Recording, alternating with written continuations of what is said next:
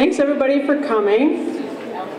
We're getting a little bit of a late start. My name is Rebecca Polson. I'm the board president of the Sitka Maritime Heritage Society, and we've been around a while. And this is one of the main things we do is basically live oral history, participatory live oral history, maritime topics. And yeah, this past year we've got a new executive director, who I'll introduce in a moment. And then our board currently is myself, Joe D'Arienzo, John Dunlap, Chris Bruton, Grant Miller, and Mike Littman.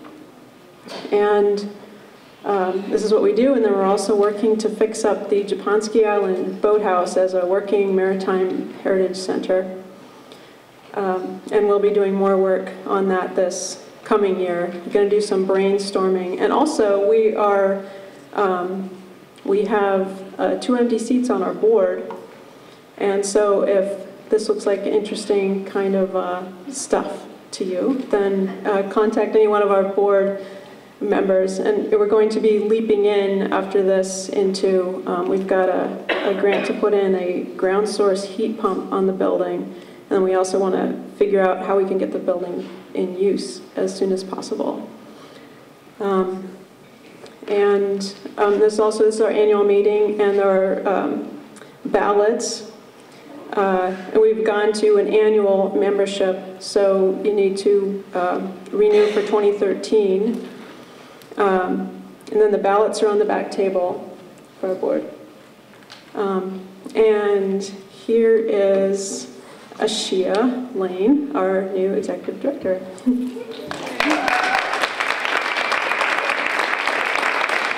Hi. Thank you all for coming. We're really excited about our panel tonight. We've got 6 wonderful women joining us to talk about their experiences in the fisheries as fishermen and women. I'd like to say thank you to Eric Jordan, who is guiding the conversation tonight.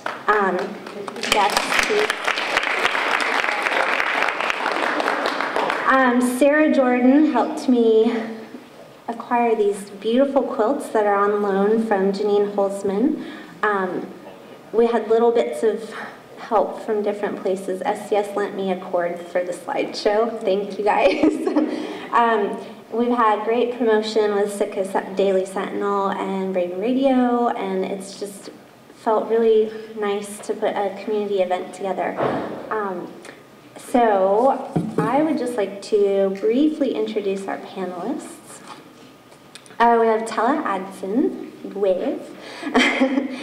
She's co-captain of the NERCA, and she'll tell you everyone will tell you about their experiences, but she's come up from Washington to be with us today and share her story, which I think is really cool. Linda Bankin. Hey, how you doing?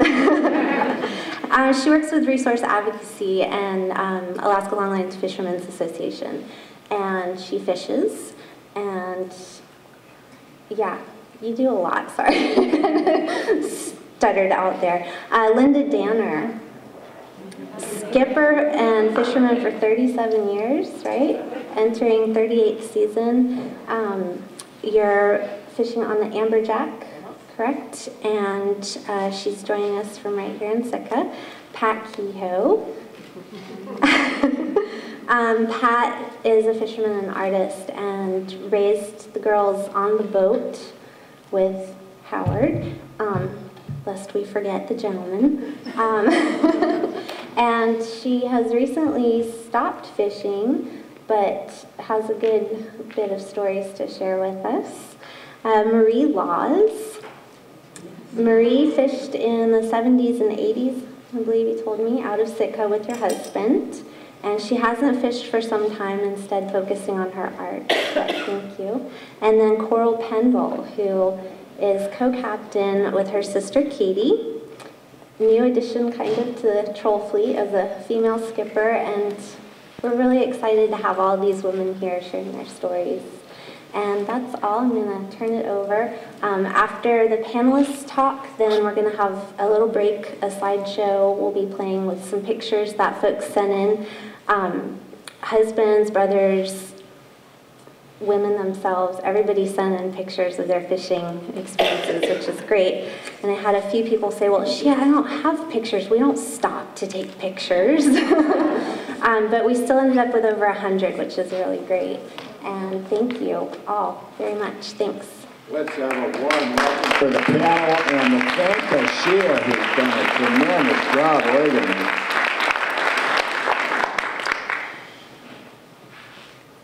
It's a real honor for me to be invited back to facilitate these discussions by the Sitka Maritime Heritage Association every year, and I'm especially honored this year with this panel. The format is that for the first hour or so, before the break, I'll ask each panel member to tell their story. And we might have some discussion here if their story elicits a follow-up question from somebody on the panel, or hopefully on a rare occasion from me. And then, during the break, we'll have a break after about an hour, and we'll have a slideshow that's been put together, that Ashia has put together. And then we'll come back and we'll have audience participation. And I know several people have indicated they want to come up and tell their stories. And if I haven't heard from you, any of the women in the audience are welcome to come up and tell their story. And we'll have 45 minutes of an hour for that, and that will conclude the evening. So I've asked each panelist to tell their story, how they've come to be involved in the fisheries, and some of the special challenges of being a woman in the Alaska fisheries, whether it's growing up on the boat, or skippering your boat, or raising kids on the boat. So without further ado, we're going to start with Linda Benkin. How did you come to be involved in Alaska's fisheries, Linda? Well, I came up to Alaska in '82, and I think grew up liking wild places and wanting to see Alaska. And actually my sister, Nancy, who's also a fisherwoman, should be up here too, but she hates these kind of public things, so she came up here first and was kayaking with friends and did a little fishing and was sending her journal to me. So I was hooked before I even got here. But it took me a while to find a job on a boat. That was '82, and there weren't that many women fishing then. And I eventually got a job in the longliner and worked with the Chevaliers for that summer, and that's when pre-Eye of Q's, pre-derbies, we black cod fished all summer long with a family-run boat with a 2.5-year-old Josh Chevalier on board. And I loved it. It was really hard work, and we weren't making much money. Black cod was 29 cents a pound or something then. That dates me, huh? But yeah, I loved working on the water and just the community of fisher people in the harbors is what I don't know, I think it was the whole community aspect of the fishing fleet is what really drew me to it. And I fished on a couple other boats that summer. I worked with the Sea Boys as well, doing the whole rockfish boogie, fresh fish thing, and that was a lot of fun. And then just kept coming back until I finished college and could move up here. Linda, before we go on to the other panelists, when did you decide to start being a representative of the fishing industry instead of being a crew member? And when did you decide to run your own boat? Those are two short questions for you. I'll give short answers. That's my specialty. Actually, it was one event that made me decide to go back to grad school actually and become an advocate. I was fishing near a trawl boat. We were up off of, I think we were west of Yakutat, but anyway, there was a trawler that fished near us, and there was just dead fish floating on the surface everywhere. And I wanted to figure out a way to do something about that, and thought to be a more effective advocate for the resource in the fishing industry, I should go to grad school. So I did, and came back, and soon after that decided to, well, I guess it was a year after I graduated, I decided to buy my first boat. And I don't know, I think it was just years of people encouraging me to do that and telling me, you know, you could run your own boat if you want to, that I decided to go for it and do that. And folks, just so you know, what a formidable advocate for the fisheries is. Trawling, groundfish trawling is prohibited in the federal waters of Southeast Alaska because of Linda Benken.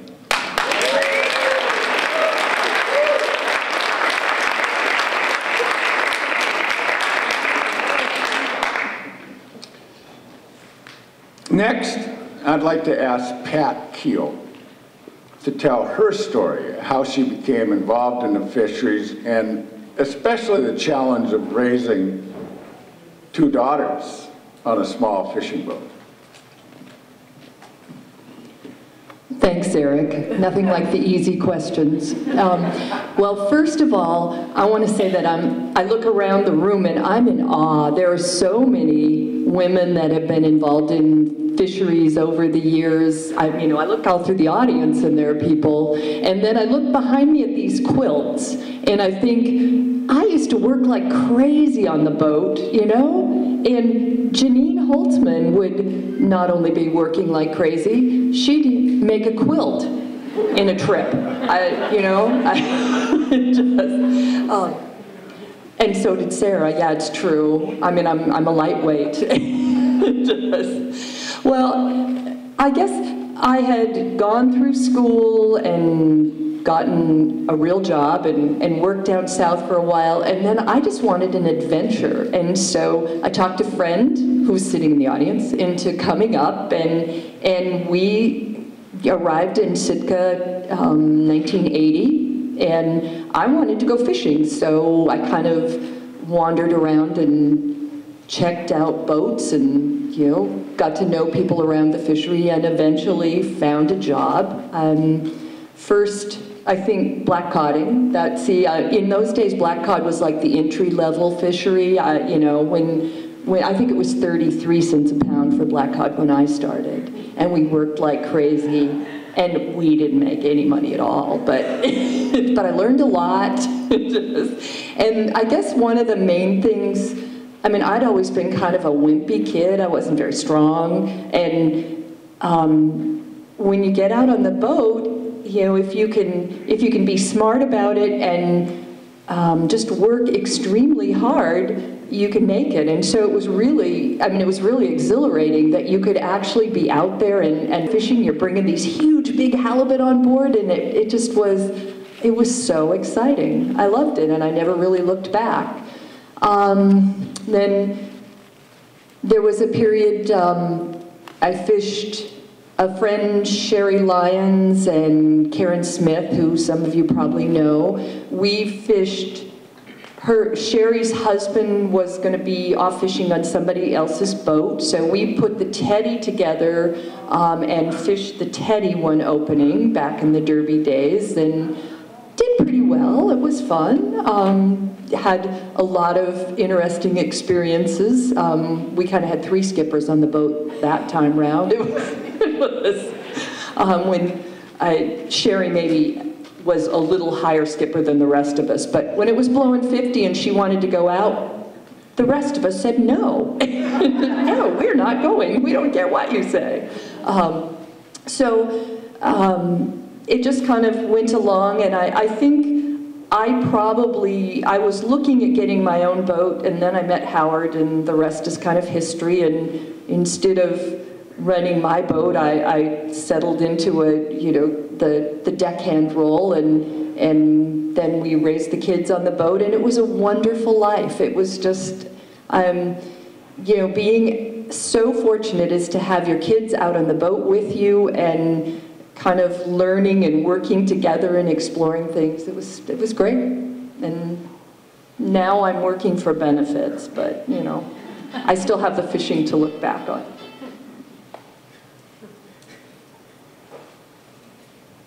I was putting my phone up here. It's not a good time to remind you all that if you've forgotten to turn off your phone, you might. I'd forgotten. Yes, my phone. Yeah, it was my son calling, but he can wait. I have a special question for you, Pat. I grew up with 3 little sisters on the boat.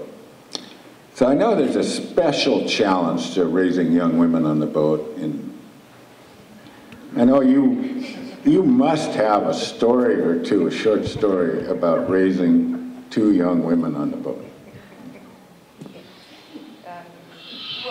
A challenge, it was always interesting. I thought it was perfectly normal, but I mean, other boats in the fleet thought that when there were people up on the wheelhouse doing ballet, that it was kind of an odd boat.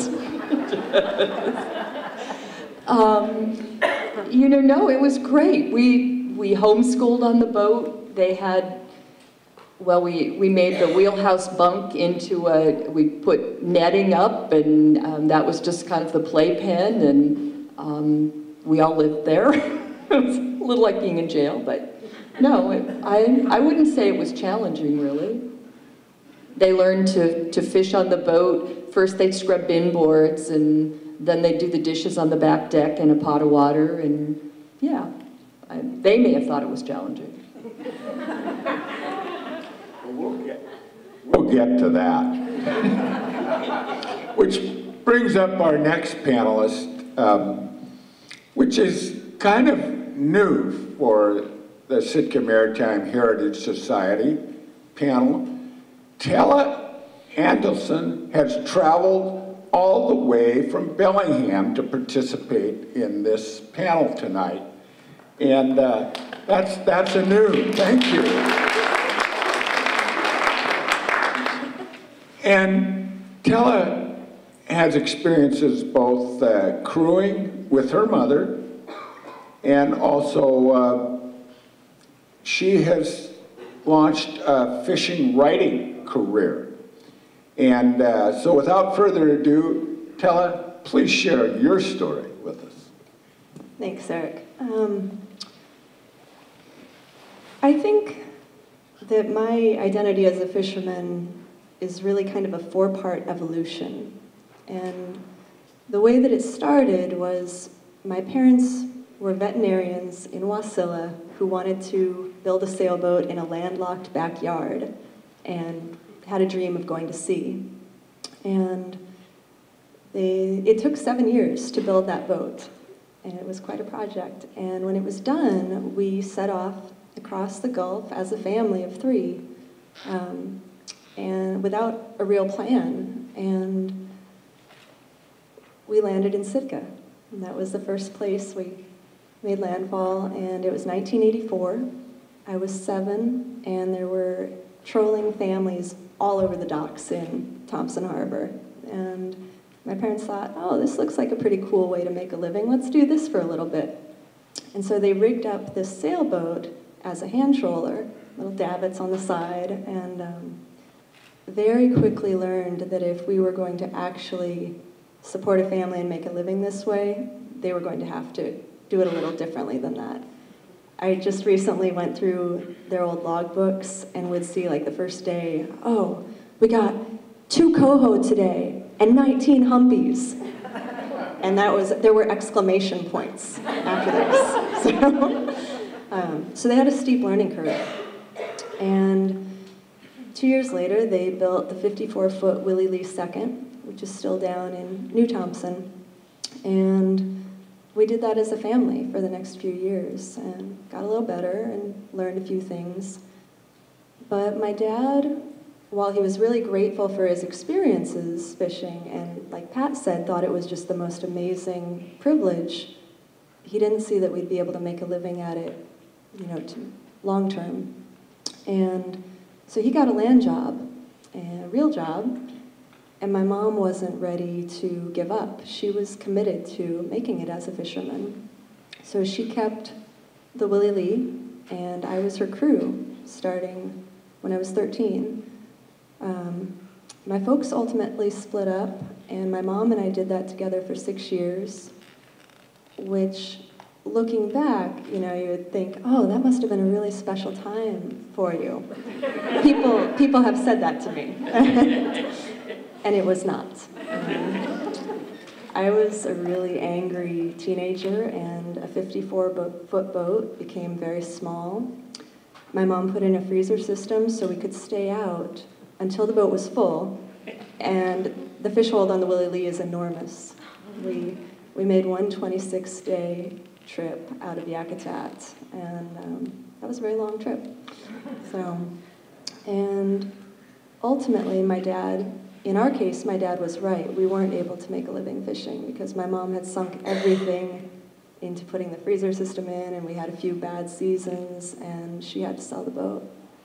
So what I saw of boat kids growing up was that there was kind of a division between kids who either loved fishing and the life they were getting, or the kids who couldn't get away fast enough. And I had been one of the ones who was fantasizing about the people I wanted to go work with when I didn't have to work for my mom anymore. And so that was an opportunity. And I went to work for some other guys, and they were safe boats in a physical and a sexual sense. That wasn't an issue. But I learned that it's not just about tension with a family member, but ideologically, how tough it can be to share a boat space with someone that you don't see eye to eye on stuff. And so I left fishing. I took about a 6-year break, and I was pretty bitter when I left. I was mad about being teased by my captains about being the liberal little college girl, and I was mad about being told that I'd grow out of my idealism and all that. And I was frustrated with some of the entitlement that I saw at the time and not good use of resources. So I left and did social work in Seattle for 6 years, practiced my idealism, and then I got really broken inside this time. I got really burned out, and the natural thing to do, and the only thing that I knew how to do, was to come back to fishing.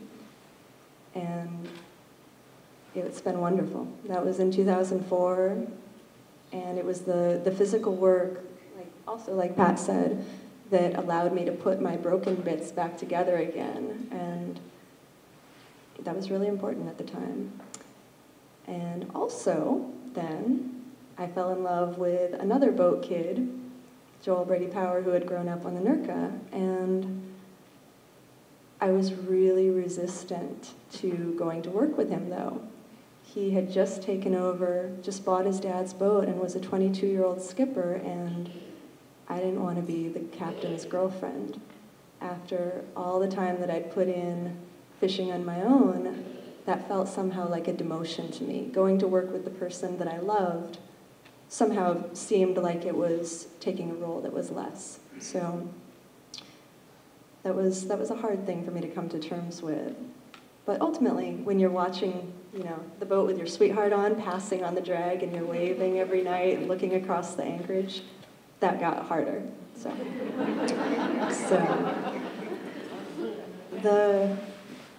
This coming season will be the 8th year that Joel and I have run the Nurka together.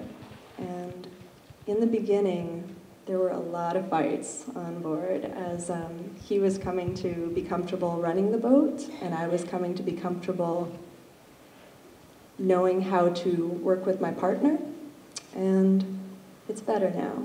And now I feel really, really fortunate that I can have the life that I love with the person I love, and that the things that drove me away from fishing at a time, I don't have that problem anymore because I see how many different belief systems and values there are in our fleet. And I see people like Linda Binkin and Alaska Trollers Association and all of us who are working to ensure this future, which is a pretty big concern right now as so many boats are up for sale.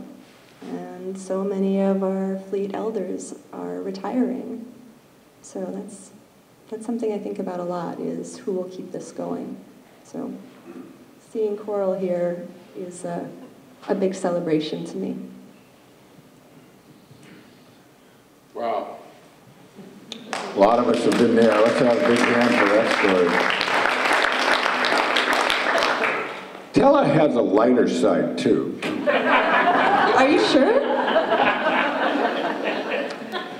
And following her blog, I know that she has a boat cat.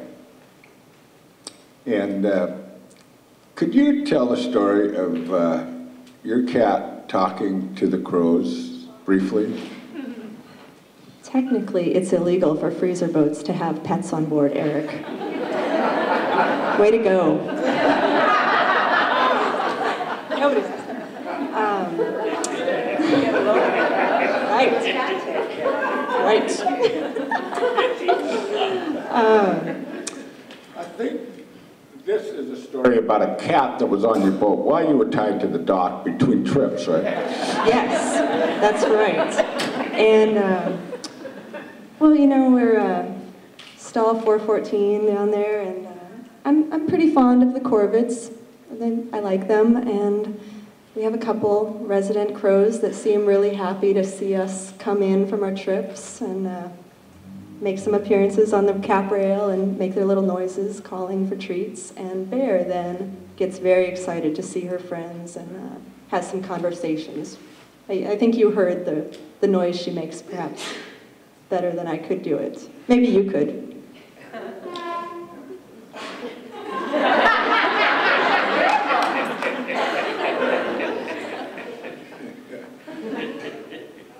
When I was looking at this group, and as she had written up a thing of how I would lead this panel, I said, no, take that word out. That isn't what's going to happen here. No, anyway, it's great. You want to tell people how they can find your blog and view the video of your cat talking to the crows? That's a good compromise. I think it's in the newsletter that Ashia put together. It's tellaadson.com, and the blog is Hooked. So, thanks. Great. Well, our next panelist grew up on the boat and has become her own skipper and has a unique experience of being co-skippers with her sister. Please welcome Coral Pendle.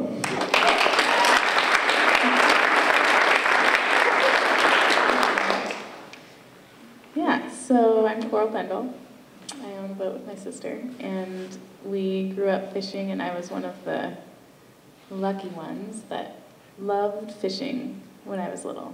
At least when I was very little, you know. You could dissect all the fish, you got to see all these great places, hang out with your family all the time, forts and art projects, and a lot of fish dissection and eyeballs in the different bins. And if you were really lucky, you got your parents to fill the tote with some boiling water along with the hose so that you could swim around in the tote. And if you were extra good, they'd put in one of those little baby fish that I think you're supposed to throw back. They threw back most of them, but if it was obviously going to die, you know, it could go in the tote with us. And we'd swim around with it, and then it would turn upside down. So we'd try and get it right side up again. So yeah, so it was fun up until this point, probably about middle school. I think middle school, when I had friends all of a sudden, and friends who got to do fun things in the summer and go camping and experience all these other things. And all of a sudden, fishing was the worst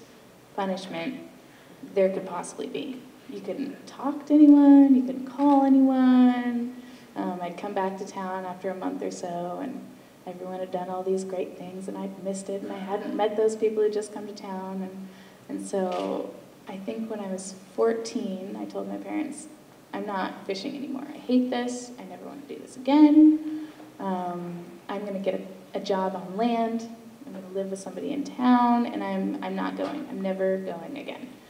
And I got a job at a gallery and worked with tourists for one summer, all summer, and dealt with all of those great people who would come into the store, and I fished the next summer, and I never mentioned again how much I hated fishing. And I think a few years after that was when Carl Jordan, Eric's son, got his first boat. And I remember talking to my sister and having this fantasy where we were both out on our own boats, and we were doing it, you know, and we'd talk back to each other, and we'd have our own little coding group, and how exciting that would be. And I think in 2009, I was 21 and my sister was 17. We decided to buy Linda Bankett's boat, the Morgan. And rather than fishing two separate boats and trying to pull that off, we thought it would be simpler to co-run and co-own a boat. Easy. We'll just do it together, as if we were one skipper, right? Two skippers on a boat. And I think there are a few people in the audience who told me that that was not possible, that you cannot have two skippers on one boat. And we said, oh no, we're going to do that. And so since then, this I guess will be our 5th season fishing together. And we've done it to this point. This is our last season together. We sort of wrote up a little contract between the two of us, identifying a 5-year point when we would revisit the contract, and we would decide if we wanted to fish separately or continue fishing together. And I think this next year will be our last year together, and then we go through this kind of parallel divorce process where we figure out, you know, who buys what boat and how you divide up all of our everything, gear and electronics and hours put in, and she's been in college and I've been here and all of that. So that's our next growing project. But it's been a great process. Yeah, and here we are, year 5 together.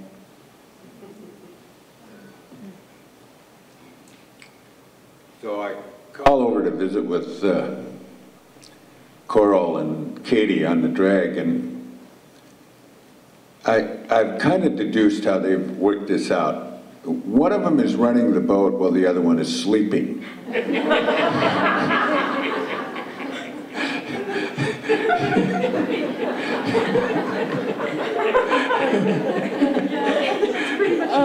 Yeah, one of the great things about running a boat with your sister that you grew up with all along is that we do things almost the same way. So I trust her to run the boat as much as she trusts me to run it.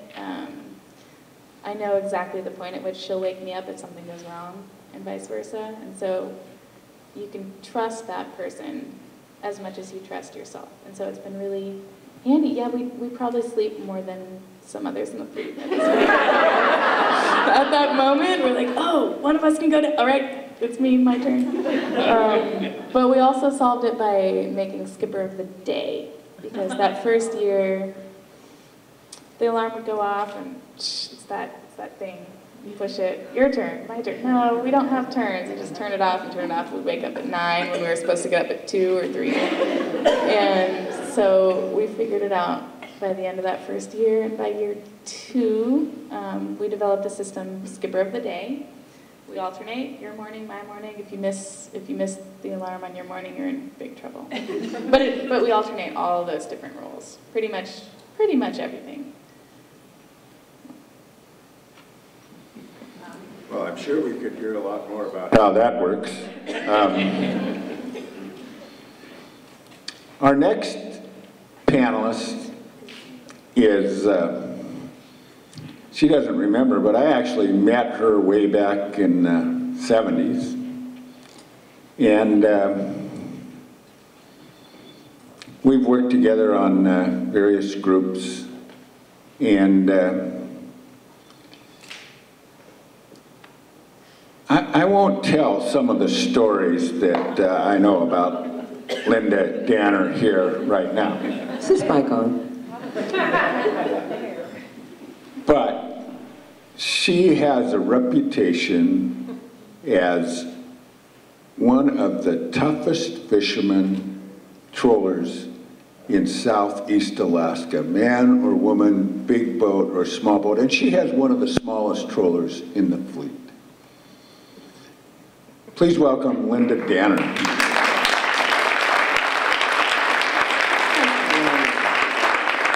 I got this great story. Linda Binkin, I don't know if this was the ad. I saw an ad that the Chevaliers put, and it was at the top of the dock at A and B, and it said, wanted midget bisexual deckhand. I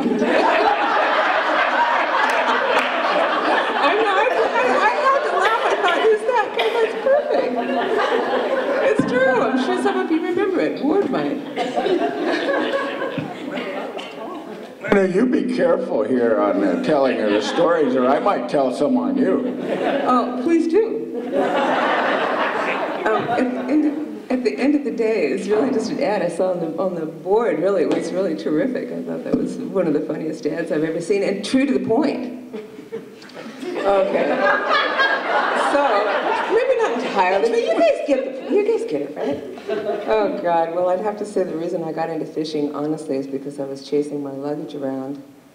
I had taken a month leave of absence from Tektronix in Portland, Oregon, where I've been working for a couple of years, because like Linda, I was just totally enamored with wilderness, and had been raised in the Willamette Valley, and thought, yeah, I think I'll go to Alaska for a month. So I take a ferry ride up, and I get up in Ketchikan, and I get on the ferry again, I get up in Juneau, I go for a walk up, Gold Creek, and I'm thinking, oh, this is pretty spectacular, and then I think I'm going to go on the big adventure. I'm going to get on a float plane, and I'm going to go to this town called Elfin Cove. I bought this little backpack. And, well, I get off in no, I was going to go to Pelican. I didn't even know about Elfin Cove, that's what it was. And so when I booked my flight, it was to Pelican. Well, I got off in Elfin Cove thinking that was Pelican, only to have my bag continue on to Pelican. Right? So as soon as I got off the float plane, it didn't take me long before I realized, well now, sure would like to find my bag. And I said, so I remember walking up the dock in this really tiny little community, and this person said, so where do you catch a bus to Pelican? How do you get there, man? Well, and they said, oh, no, there'll be no bus catching, but you can catch a packer. And I said, well, what's a packer? And they said, well, Paul Johnson's running the Nowhere there, and he's going to go out to Deer Harbor, and he's going to pick up some fish, and then he's going to go on to Pelican and go ask Paul Johnson. So I walked over to Paul Johnson and said, well, by the way, so I was hoping to hitch a ride with you to Pelican, and on the way, he told me about this guy that was looking for a deckhand, and was I interested? And I said, nah, I'm here on vacation, man. If there's anybody who's this guy up here I'd like to see, because at the end of the day, I was 23, wasn't it all about boys? So I thought, yeah, maybe I'll see Ed West, that'd be groovy, but at the end of the day, I'm really just trying to catch up with my pack. And as it turned out, I ended up, when we pulled into Deer Harbor to take on these fish, I had no idea. I was your class. I really, truly didn't understand where fish came from. Your styrofoam bed with the wrap around, plastic wrap around it, but I loved the wilderness, and we're pulling into Deer Harbor, and sure enough, there's the one guy I did want to see, Ed West, standing on one of these trawlers. And he invited me on his vessel with Sid Jarrell. Warden Eldridge might remember him.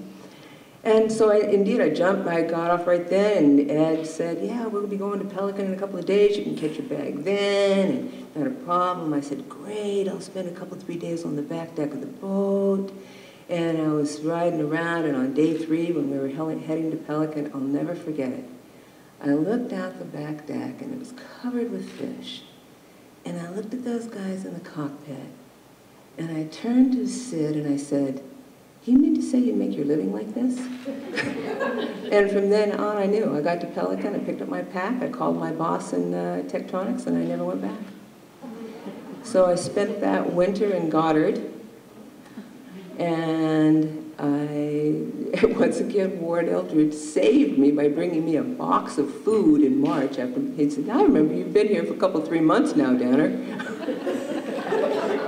And he dropped the food by, and then he said, I'll come pick you up in about 3 weeks. I said, that's a plan, it's springtime. So I came back to town, and now you gotta remember I was 23, and that was in, 74. And at that time, one of the greatest irritations from the fishermen that I'd spoken to is that women slept with their skippers. And I really wanted to go to work on a boat, but I couldn't find anybody I wanted to do that with. And I thought, and it was George Hicks. I was walking down the dock, and George says, Linda, you know, there's this boat named the Chinook that, you know, that might be available for lease. And I said, yeah? He says, yeah, why don't you go talk to the widow? The husband died last year in a tragic accident, and I know she's not interested in fishing the Chinook, so why don't you go talk to her? And I went up to her door and knocked on her door, and I remember I lied. I told her that I knew so much. I mean, I dropped all the words. I dropped spooks and stabilizers and decks and gerties, like all the language I didn't know anything about. I'd fished 3 weeks the year before. And she agreed to lease me the boat. And I fished the boat in 1975 and bought it that year and been fishing ever since. And that's how I got into the industry. And that about sums that up.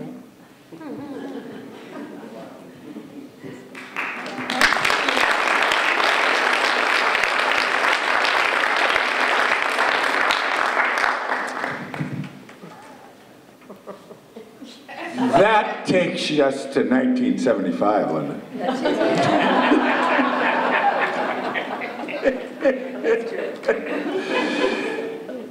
You must have a story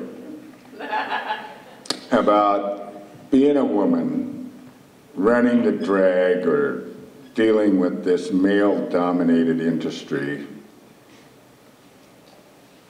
that you'd like to tell us that happened between 1975 and now. Well, I've got my PhD in male industries, I must admit. You know, there truly are, but I guess the one thing I'd really like to say is that when I first started fishing, I mean, a lot of it was really, I wanted to have an opportunity to talk to boys about something other than just blah, blah, blah, shoes and clothes. And I wanted to be able to say something that I could engage them in, like, let's talk about hydraulics, you know? That's something that, you know, on the same level. And it was in that, I must admit, that was a huge motivation to begin with. But it didn't take long before I thought, wow, boys have more fun. Oh, there we have it, boys have more fun. And it isn't so much about being in a male industry as much as what I've taken from it is that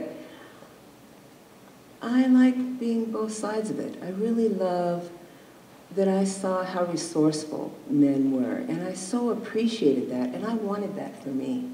And what that did was it gave me the motivation to do things that I knew nothing about, thinking, well, shit, if they can do it, I can too. You know, can I talk like that on the radio? That I felt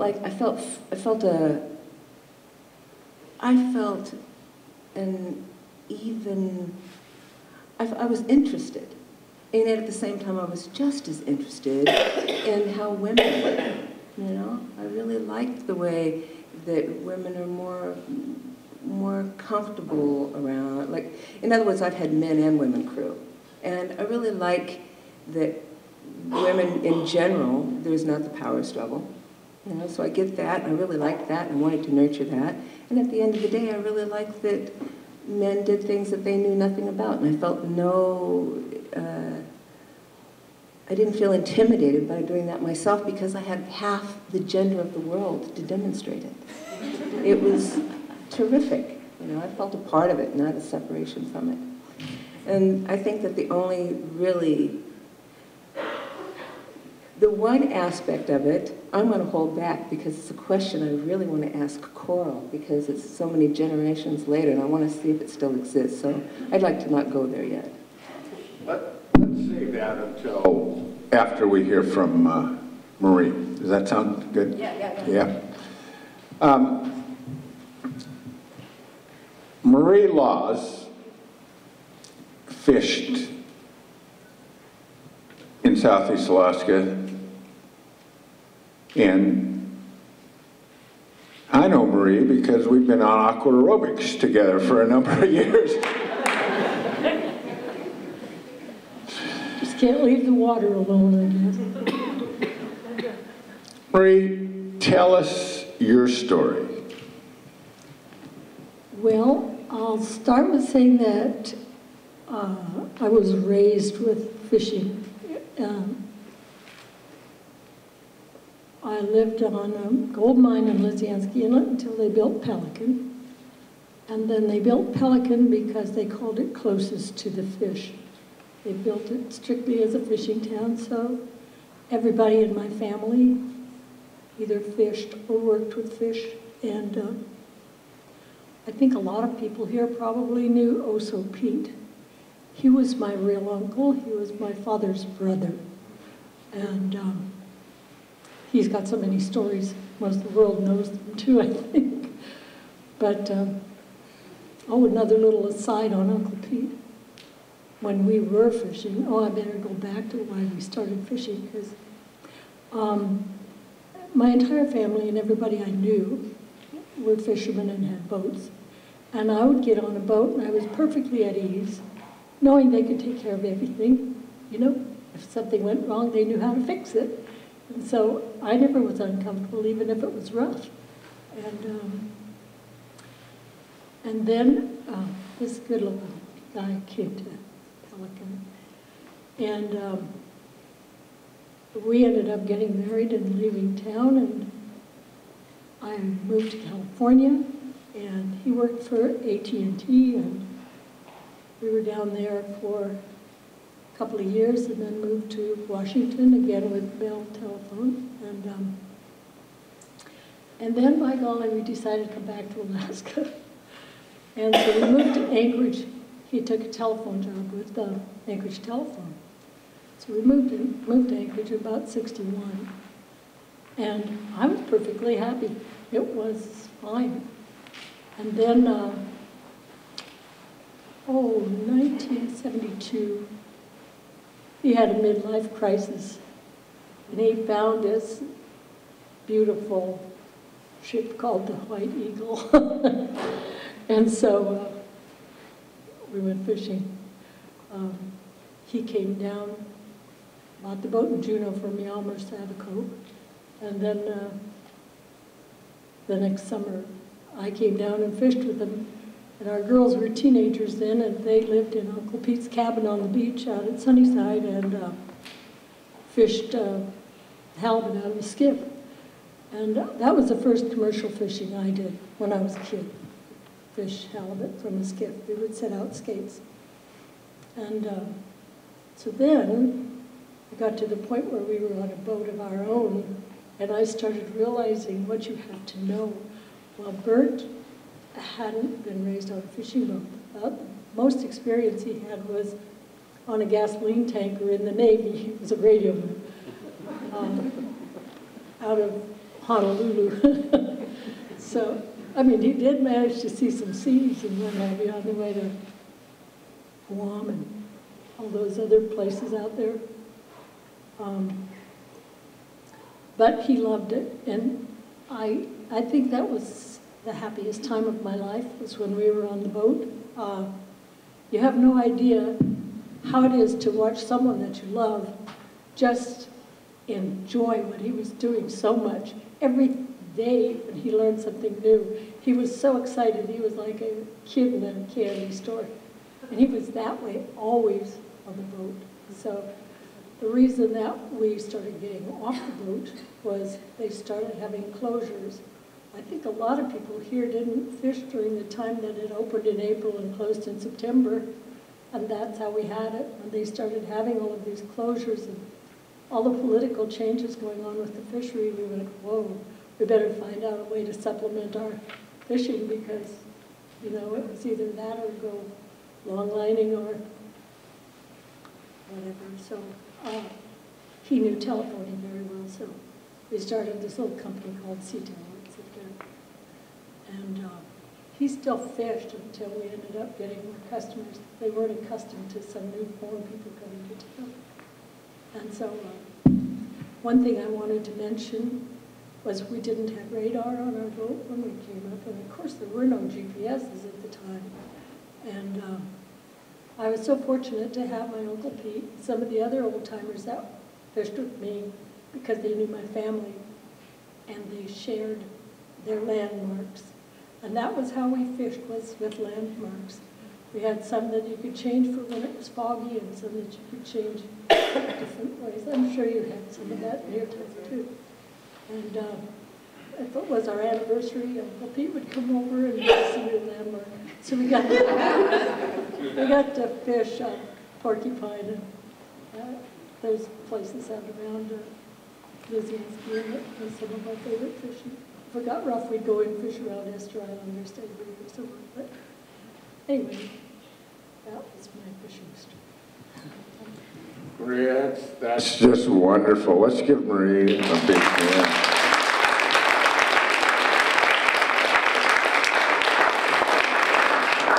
Well, we're a little ahead of schedule, so I'm going to tell a story of my mother,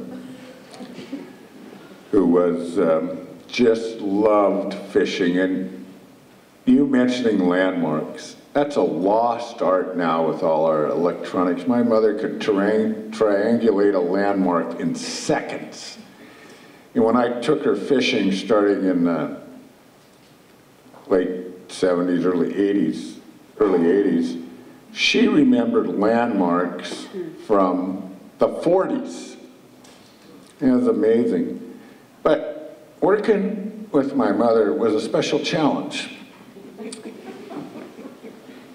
So I said one morning, I said, Mother, in order for you to keep coming with me, and she almost came every fall for almost a month, I said, we have to have some rules. She says, what? What kind of rule? What do you mean? I said, rule number one, I talk first in the morning. She would wake up an hour before I was ready to get up and start asking me about where we were going, what lures we were going to use, who we were going to be talking. Mother, I talk first in the morning. 2, I decide who the coding partners are. I come into the cabin one day and she had her own little list that she was stuffing into her bra,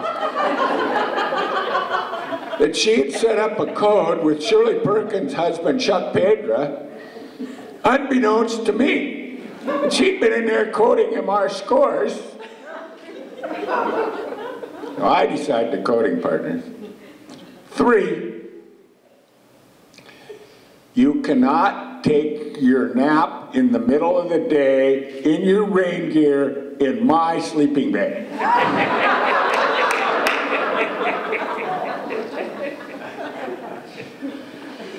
4, it doesn't matter if Joe cut you off in 1950. We are not repaying him in 1984.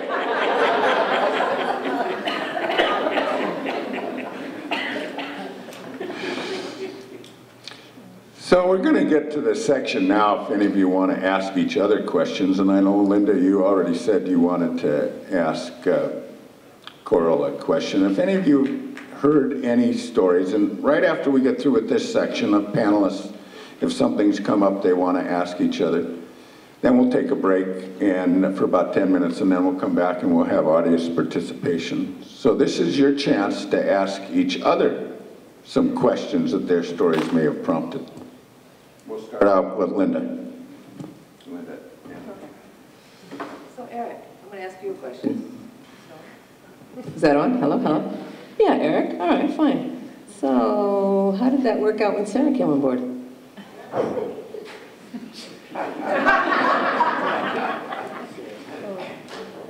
The rules were for me.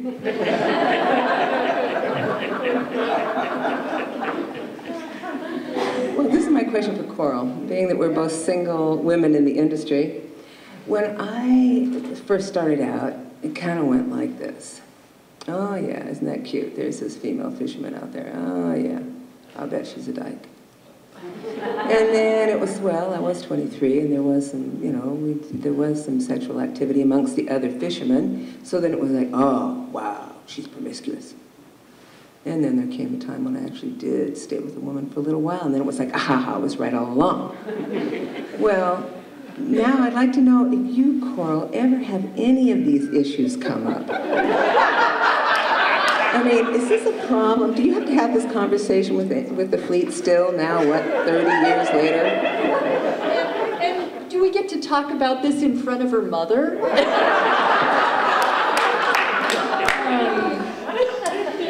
My sister and I have, since we bought the boat, been pretty convinced that half of the employees in all the restaurants in this town think that we're a couple. Especially because I have the short hair and she has the long hair, right? We run a boat and we come in dirty, you know, like our hands are all covered in diesel and grease and everything else. I would say that all of those things are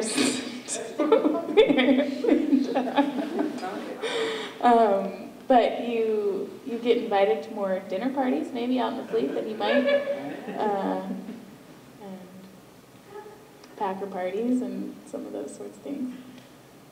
There's a lot of benefits. There are some benefits.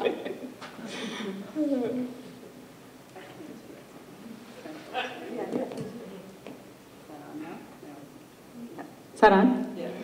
So I have a story on that too. So when I was on the North Pacific Council and had been on there for probably 6 years, and I was also single at the time, running my own boat, the only woman on the council, had been the entire time I'd been on there, only the second woman to ever be on the council.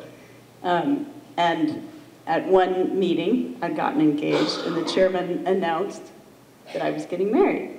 And one of the council members, who are, it's a room like this, but packed with people. It's probably a bigger room than this at the Hilton in Anchorage. And he said, just spontaneously, not realizing his mic was going to pick it up, "Mary, I thought you was a dyke."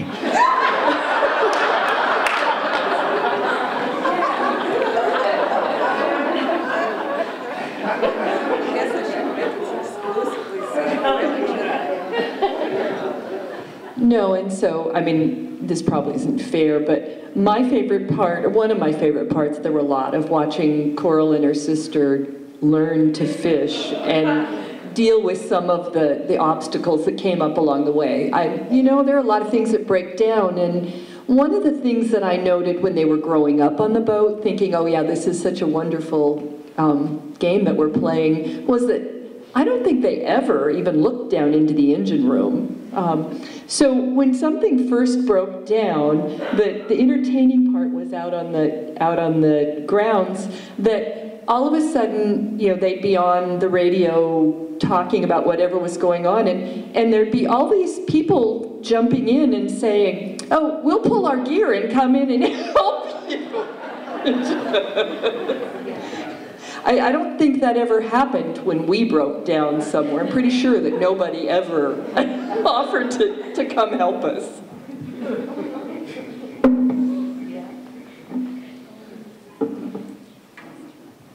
I just want to say I'm in awe of you women who run your own boats.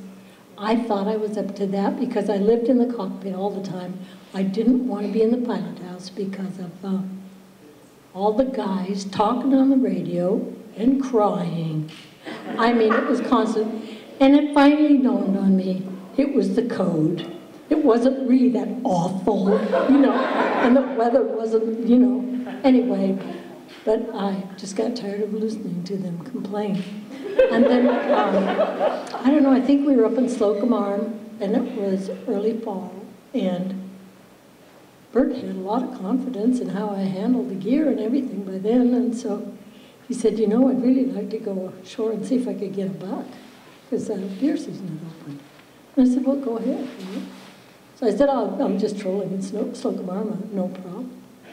Oh my gosh, I suddenly found out what it was like to do it all on the boat and go, oh no, I go, you know, picked up some kelp and I had to clean that off, and then where was I going? And I had to watch the fathom meter and all that stuff, and I went, oh, you guys are amazing. It's an amazing challenge. Good time to take our break. Thank you, thanks to panel, and we'll take a break for about 10 minutes. We'll come back here at 7:30, and we'll have about 40 minutes of audience participation and some more questions. And during the break, we're going to have a slideshow. So there's all kinds of goodies in the back, and there's forms for signing up to join the Sitka Maritime Heritage Association. Now is a good time to become a member or renew your membership, and also to socialize. I would like all the women fishers or people who worked in the fishing industry to stand up, and let's all recognize the women fishers in the women fishermen in the audience.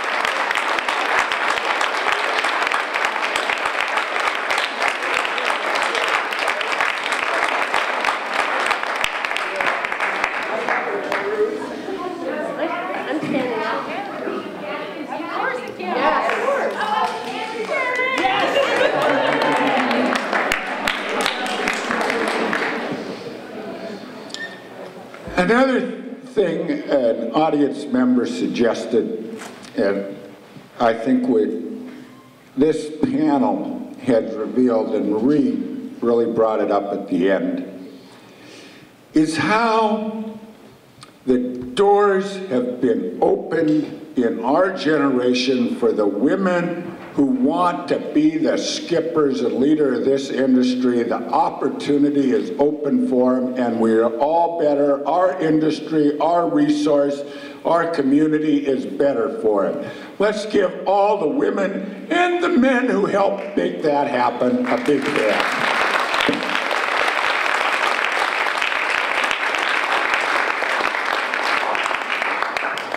So, at this time, I know there's other stories out there. What we'd like you to do is, if you have a story that you'd like to share, come up, or if you have a question for one of the panelists. Now is your chance to come on up. Right here we have the special mic set up just for you. And if you want to, you can kind of hide behind the podium. But I don't think any of the women fishermen need to hide behind the podium here. But anyway, come on up and either ask the panel a question or tell your story, and then if you're okay with that, that might stimulate some questions from the panel. Who wants to come up first? Tony Carrington, please, Tony. I know some of you are wanting to come up. So there we go. Let's get Tony over.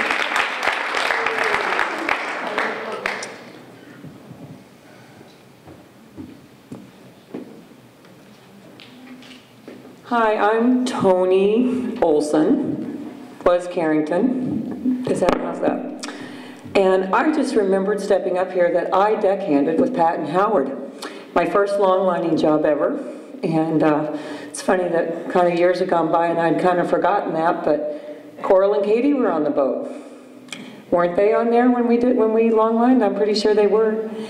So my story is I needed a change. I lived in Washington State. I was doing forestry work for many years. And one day I was doing a tree planting job in the Vendovie Island, little island called Vendovie Island in Washington State, and just knew I needed a change really bad. And we had to take a little boat over to get out there, and everyone else was huddled inside because it was rainy and blowy, and for some reason I was sitting on the bow with the wind and the rain like hitting my face and enjoying it for some really odd reason, because I don't now, but really did then. And I remembered that I had just met a man named Dale Chestnut. I'm sure many of you in the audience know Dale. Dale skippered the Jason B for SPC for many years, and decided that I remembered Dale ran a packer, and that I wanted to try and get a job on the packer. So I called Dale and I said, do you hire women and do you hire friends? And I actually got his wife, Joanna, who said very skeptically, well, sometimes both. And Dale, fortunately, hired me, but he told me, please don't quit your state job. And I did. Before I asked for a 3-month leave of absence, they said no. And I said, sorry, Dale, but I really want to come up to Alaska. So that's when it started for me. And while I was on the back deck packing for Jason B., I was watching all the trollers come in, and I turned to Dale and I said, Dale, I'm going to buy a boat. And Dale said really, really wise words to me, don't do it. And that's all he had to say, because right away I knew I had to get a deckhand job, and I knew I had to get experience, and so eventually, I'll kind of skip that. I worked on the Carry-O packing 1 year for gillnet fish, and I think it was 1994, because I first fished the Magic in 95. This was just a dream of mine, and some friends of mine knew it, and they came to me one evening and said, we know that you really want to do this, so we will loan you the money for a hand troll permit, but we can't help you with a boat. So I had to go on a boat search, and that's when I found the Magic, a little tugboat. What I know now is it was pretty scary, but then I didn't know it. I bought it in the P-Bar for $500 down and $4,000 total, and pay when you can. And that was a pretty good deal, except it needed an engine. And that's my next favorite story, is that I didn't know how I was going to get money for an engine, because I didn't really have money for a boat. And I heard Sitka Sound sometimes loaned money. So I walked into Tim Ryan. I don't know how many of you, I hope Tim's not here, maybe he is. How many of you ever sat in front of Tim Ryan asking for money, but I felt like I was at the principal's office, and it was very nerve-wracking. And I remember Tim asked me how much experience I had, which was pretty much none, running a boat. And then he said, how long do you think it would take you to pay this loan back? And I thought for a minute and said, don't know, I've never fished. And, you know, he wrote me a check for the engine. And I'm really grateful to him for that. And learned my engine because I hired a mechanic through the day. He would come in the day, work on the engine, and line me up at night for things to do. And that night I would do the work on the engine, and the next day he'd come and check it out and make sure I did it right. And that's how the Magic came to be. And I had a lot of scary experiences in that boat, learned a lot from that little boat, and then and I hand trolled for 3 years, and then power troll permits went down. When they reached 18, I decided I better jump on it, because I didn't know that they would ever go below that again, and bought the Melody S, and fished that for a loan for, I think, 3 years. And then I met my partner, Paul, and Paul and I eventually ended up teaming up. I sold the Melody S, and then I fished Paul's boat. He was in law school, so I would fish the Valiant while I was waiting for, I don't know, lost my train of thought. But at any rate, Paul would be in law school and I would fish the Valiant Hunter.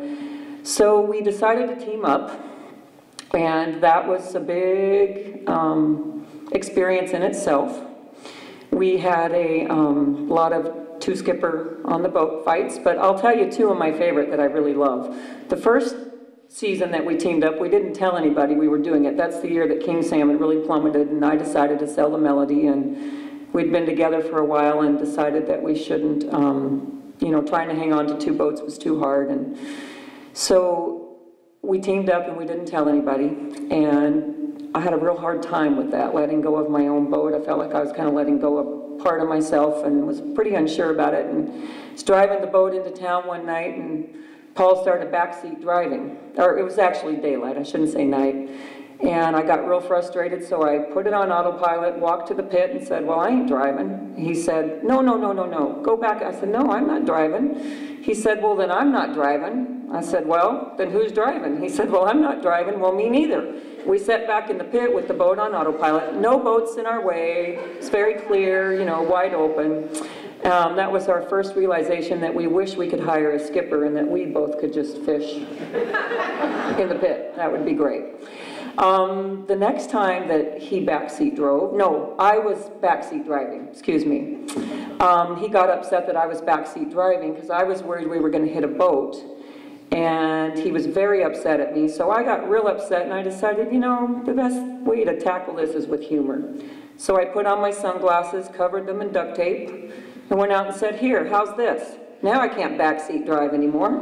But I couldn't see anything else either, so it really meant I couldn't work the back deck. And we've, through the years, kind of bridged that gap. We've kind of realized when you team up, it's strengths and weaknesses, and you just work together to get through it. And I love fishing for many, many years. Right now, my heart's kind of into my garden and my grandson. So I fished a month last year, and if I don't have to fish more than that this year, I'd be pretty happy. But I can see myself coming back to it again. So that's kind of my story in a nutshell.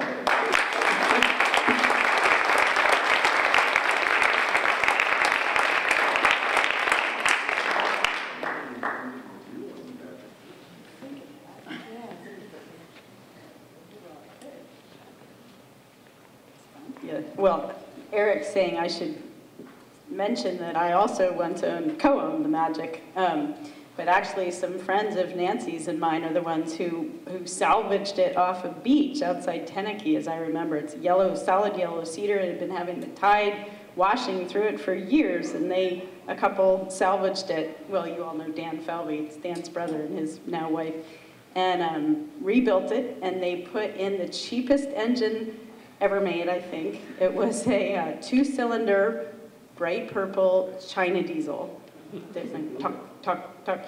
Anyway, it was, I think it was probably a gift to Tony that engine was no longer in the boat, because it was nothing but trouble for us. But it was a great little boat, a great little starter boat for Liz and Mike, and also for us when we had it. And I don't know if it's still around, but just a neat little boat with a lot of story. It was actually built by a guy who cut all the timbers, the yellow cedar. It was local wood, and he cut it all with a chainsaw. And it had a bow stem that was about like that. It was built like a little tugboat.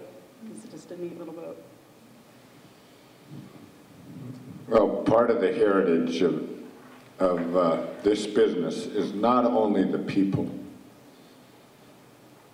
and not just the women fishermen, but we refer to all our vessels as she.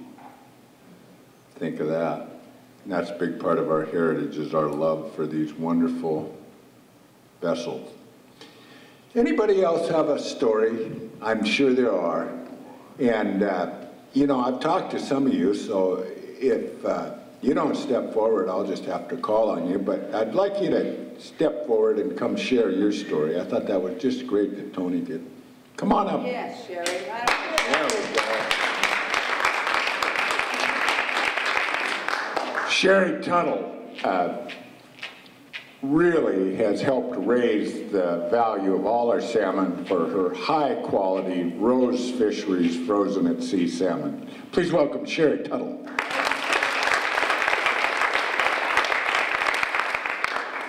Well, my first year fishing was 1965. I'd been working on a packer, the Nefco 11, out of Ketabenkoff Bay, and it was a slow season, so it didn't work out, and I had to go back to town and was going to head back to California to go back to school. And I went to town and got a skiff instead, and my sleeping bag with a friend, and we camped on the beach and hand-trolled. And I realized that that was something I loved to do.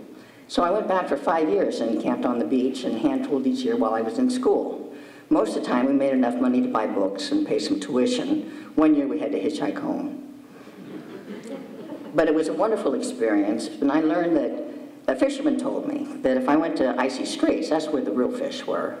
So I took my skiff up there, and I fished a couple years in the early 70s off of icy straits, camping on the beach. And then in the, we had 1 year where I met Lori Whitmell in the early 80s. And I had 1 year I lost my troll permit because I had entered for limited entry and I didn't have enough points to keep it. And because of a court case, I was able to keep my boat, but I went spot shrimp fishing with Lori, and we ran 150 pots off of our skiff and camped on the beach and stayed in town. But I loved the water and wanted to move on. I wanted to live in Alaska, but I had teaching jobs in California that I enjoyed a great deal. And finally, when Lori graduated from college, and I had kind of wanted to move to Southeast Alaska, we made the move to come here. We needed to buy a boat. I didn't have any money. But I heard that if you had a power troll permit, that you could use that as collateral to get a boat through CFAB.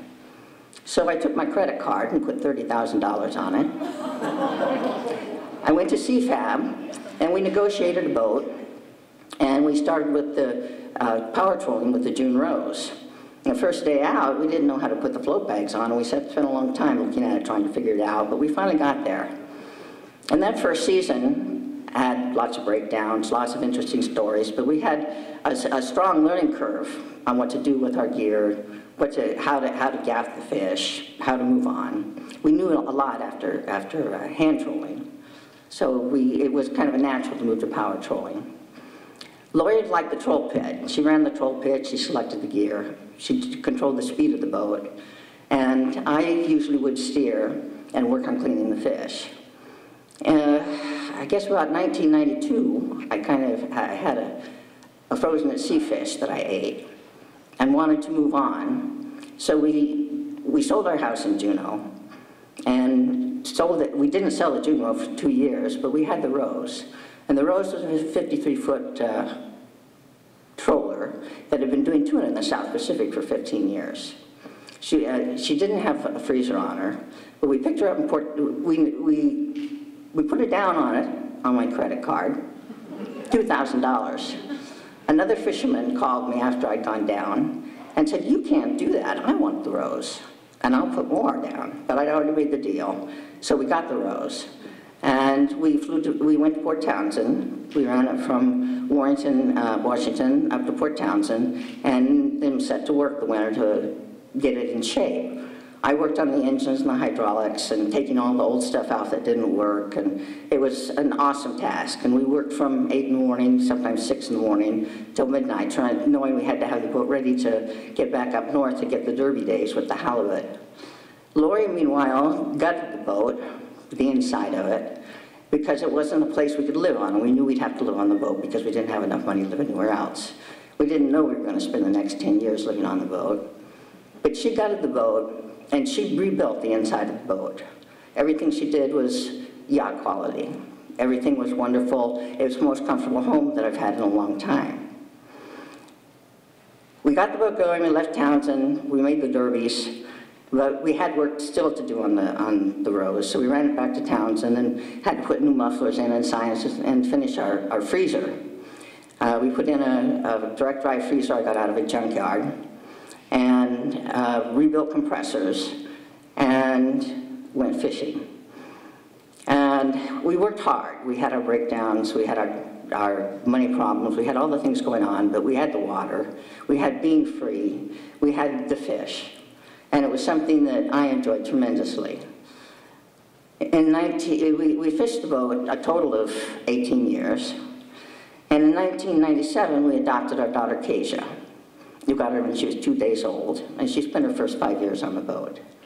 We have wonderful experiences with her. When she was about 3, because we had taken her swimming at Sheldon Jackson, she decided she wanted to swim around the boat. And so when we go into anchorages, we put her life jacket on her, and she had a little wetsuit and gloves, and tied a rope around the harness on the life jacket and threw her overboard.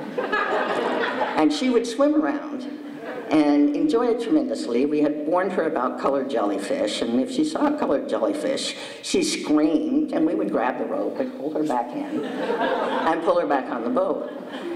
We watched her play with seals, swimming in the water, and the seals diving underneath her. And as we fished, every night we'd come in, that was her thing, to get off and swim around the boat. Kasia is a competitive swimmer and has been for years. And she still swims today, gets up at 4 in the morning, 3 days a week with Lori, and is still swimming. On the boat, we had a lot of interesting experiences. The people around us were wonderful. One day we went out fishing in PA. We were on the beach. Because I was a hand troller, I always was a rock picker. And to have a 53-foot motor sailor with 65-foot masks and a freezer on it was kind of demeaning, but we always go into the beach. And we were fishing the beach early in the morning, and Lori was in the troll pit, and we got into fish. And we had 3 or 4 fish on every line. And a fisherman called me.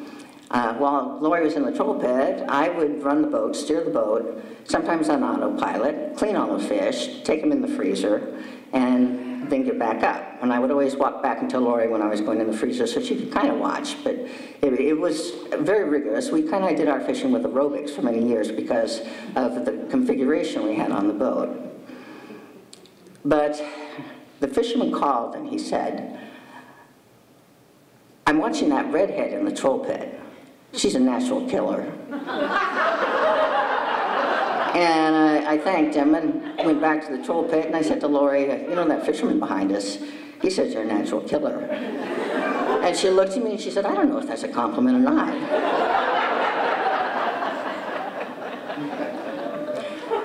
So we've lived on the boat a long time. We sold the boat 3 or 4 years ago. I don't remember exactly how long.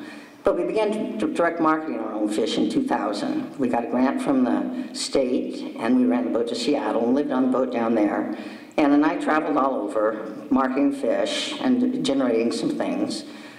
We had one store that we're still selling fish today. They had one, we're building their first store. They now have 14 stores and buy an enormous amount of fish.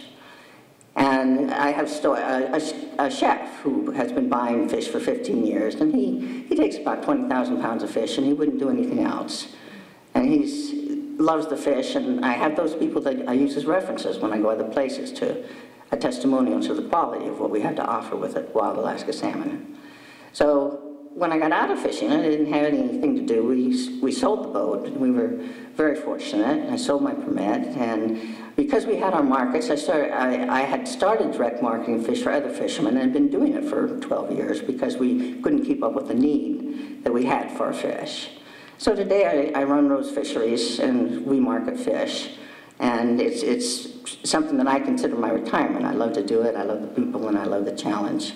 And Lori runs the business half as well. We jointly run the business and have been doing this for a number of years, and it's greatly added to the quality of our life. My daughter's now 15. She was on the honor roll, the high honor roll this year. She plays the trumpet. She plays first chair in the high school band. She plays first chair in the Sitka Jazz Band, and she made the All-Alaska Band, and she's a freshman. And I think a lot of the qualities that she has to offer came from her beginning when we were on the troller, and the lifestyle we had. We'd line up the fish hearts and try to guess which one was going to stop. She had a sandbox on the bow of the boat that we put them in the sand, and we were kind of horrified because she was burying the fish guts in there. I don't know what she was saving it for. But we had to sift through it daily to make sure that things were okay. We had a cat on the boat, and our boat cat wouldn't get off the boat. Her name was Fog. And she also chattered. She chattered with a sea otter.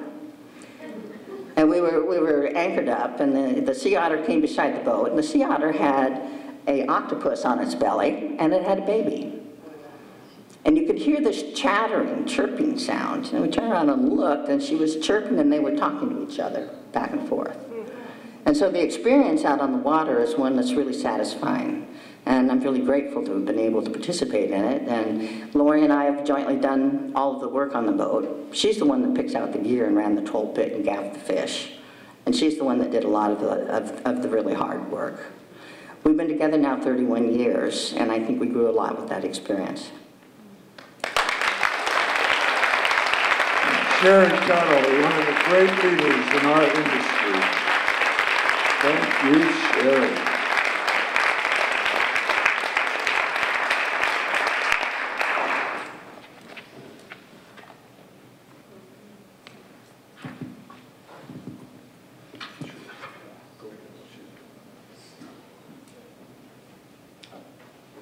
I was just going to say, I really want Sarah to come up at some point. She must have that story. Sarah knows the real story. Well, my name's Shirley Perkins. I live in Elfin Cove. I spend my winters here in Sitka now.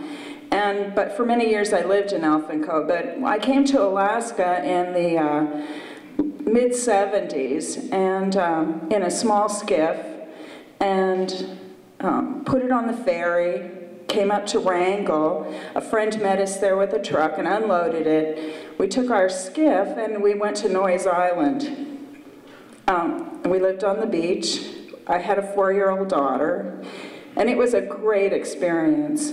Raising kids on boats, there's nothing like it. I think your kids are just have such a wonderful time. They can't, You can't do that with anything else you do on a 9 to 5. It's just something great.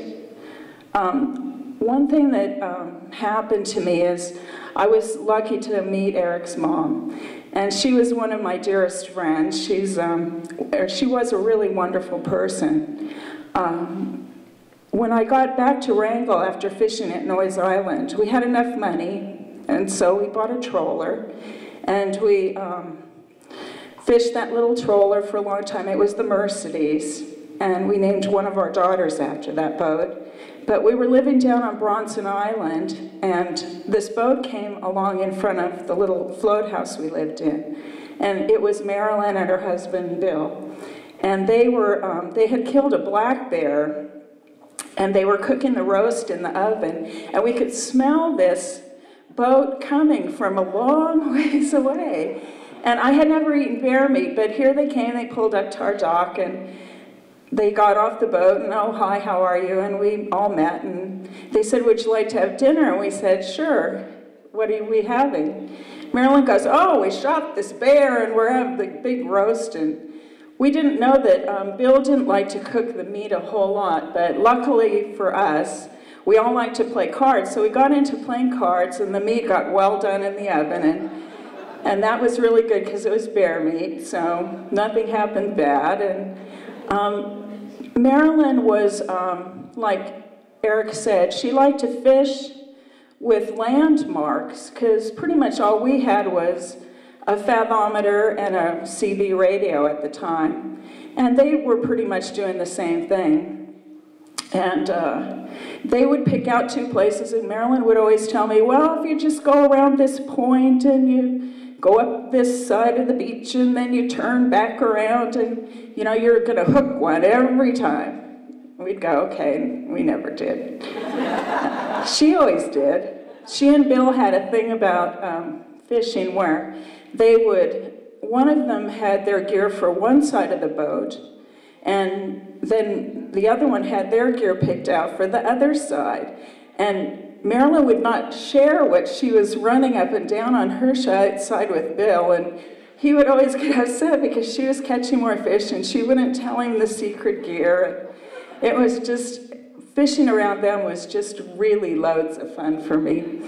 But over the years, I ended up moving from down in Wrangell up to Elfin Cove, and I ran the fuel dock there and fished some of the time and bought fish. And when Pelican Seafood kind of turned around in Pelican, my boss, who had the fuel dock there, he said, well, you better think of something else to do, Shirley, because this isn't going to be going on anymore. So at that point, I had always wanted to have a restaurant, and so I opened a restaurant there in Elfin Cove, and I still have it today, 17 years, and many adventures later, but I will say that having a bar and a restaurant is very much like fishing. So you hear kind of the same stories. And it's been fun.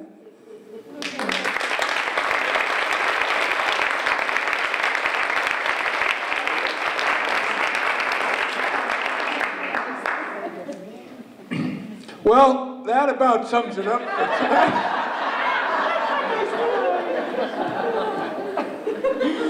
One short story. 1973, we had just gotten married and we had a little skiff called the Kokanee. And I'm from Fairbanks and I had never been out on the water before. And getting ready for me consisted of, we had these 2 gaff hooks and we painted them orange so that if they fell overboard we could find them. And I'm like, okay, I'm ready to go fishing. And we were in Juneau, and we were fishing on the bread line out by Tea Harbor, and we had a Mercury motor, outboard motor, and a kicker. I don't think the big motor worked. You sat on the big motor cowling and steered the outboard, and we're going south on the bread line toward Juneau, and I was steering. Eric was cranking, and he says, the wind was picking up. He says to me, steer into it. Well, The only it that I wanted to steer into was land. So I whipped around sideways to the wind, you know, and he's like, he yelled at me and he said, "No, any idiot knows that that means steer into the wind." And I went, "Oh, really?"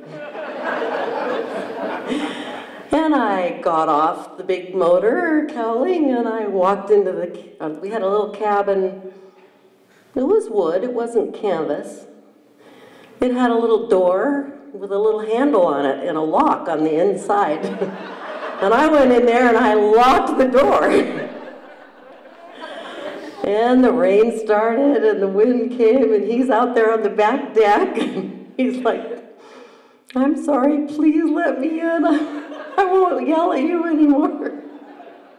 I don't know, how many hours were you out there? 30 years. Yeah. 4 or 5 hours later, anyway, we went into Tea Harbor and he said, I won't yell at you anymore, and he hasn't. That was in '73. So.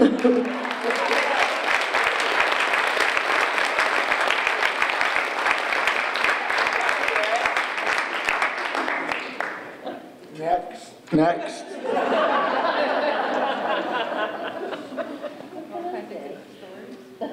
Okay, there's not much time. A Shia,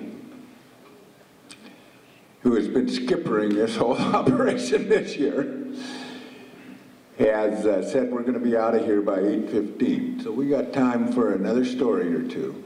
So what about Sherry Mayo? Yeah. Yeah, that's a really good idea. Hey, I know that Pat Keel has got a story about trying to figure out how to dress a left-handed halibut at like about 2 or 4 o'clock in the morning. I thought that was a good story.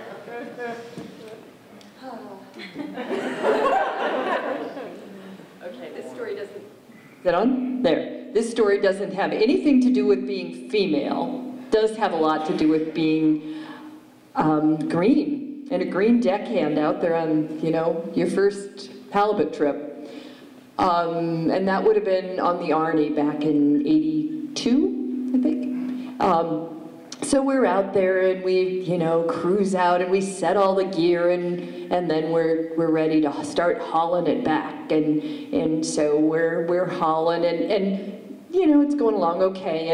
And then we've been there long enough, it's time. I get to go down and take a nap. I'll start back a little ways in the story. So I'm down sleeping, probably with my boots on my sleeping bag.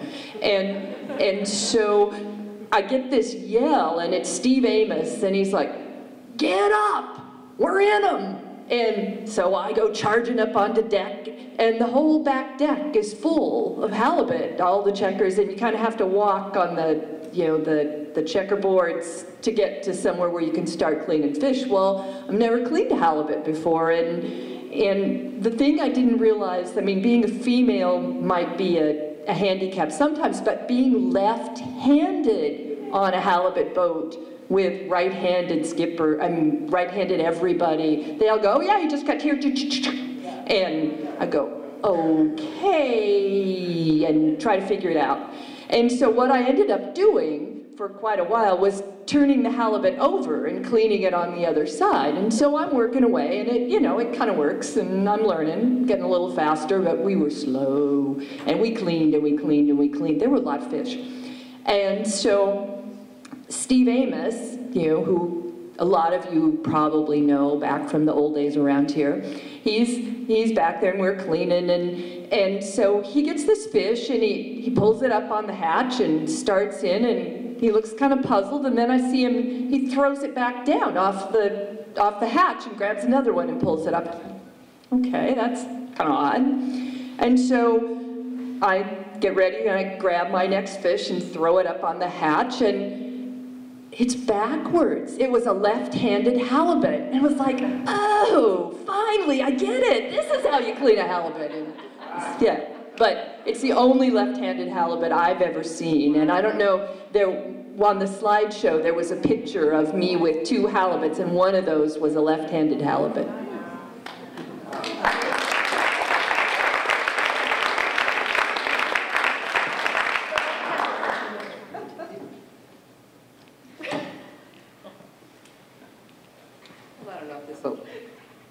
I don't know if this will wrap it up for the evening, but you know, I'm sure a lot of you already know, and as we've certainly said, that it's hard work and it doesn't always pay. In fact, it's the only job I've ever had where I've said to people, be prepared to work in the winter to support your summer work. But this is why, you know, I fish for 2 reasons. One of them is because I love my 6 months off every year. The other one is a story about why I love to fish. And I was fishing in Point Adolphus, and it was in August. And the currents and the tide and the time of year set phosphorescence in really thickly there. The phosphorescence just turns everything green. Where you can sit on the bow rail and you can look into the water and you can see fish swim by because they're so illuminated by the phosphorescence. And it was one of those very rare cold nights, moonless, with stars everywhere, to the point where you really couldn't distinguish the horizon. The water met the sky. And I could see the anchor chain all the way down, and I heard this whale blow. And I thought, wow, I really want to see I want to see the spout, you know, wow, I want to see if that happens, right? So I hear the whale moving along the shoreline and moving along the shoreline, and sure enough, I didn't ever see the spout, but what I saw was the whale. And the whale moved through the water, causing its entire body to be completely outlined in this phenomenal phosphorescence. And I couldn't tell the sea from the sky. And there was this whale floating in the universe. And that's one of the reasons I fish.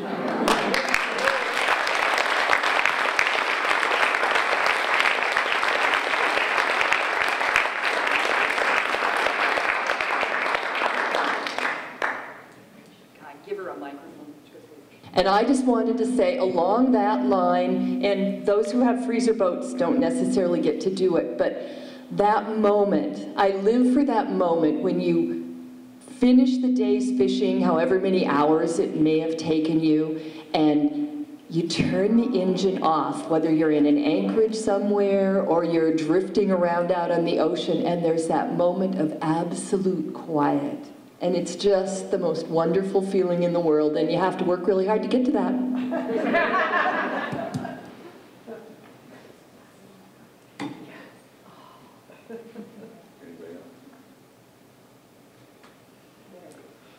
Thank you to the Sitka Maritime Heritage Society for another wonderful evening of storytelling. And thanks so much to all of you and this panel. Let's give everybody a big hand.